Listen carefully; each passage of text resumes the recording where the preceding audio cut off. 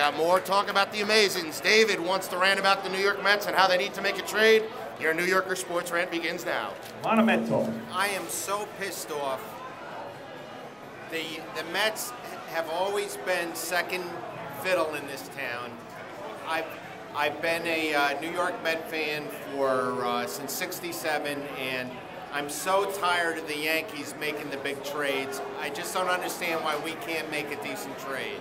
Well, I'll tell you right now, I mean, you have to understand, if you've been a Met fan from '67, you have to understand by now that the Mets will always be second fiddle in this town. That can't annoy you at this point. You should give up being a fan if the Yankees now are still annoying you, and the Mets are second fiddle annoys you. You got to forget about the Yankees. You're not competing with the Yankees. You're competing with the Phillies, you're competing with the Braves, you're competing with the Marlins. But look what the Phillies have done. I mean, right, so that would be a better rant. Exactly, you're right. So don't worry about the Yankees. And don't say that you're sick. The Mets have the highest payroll in the National League. It's more about making stupid moves than a lack of moves. Would you agree with that?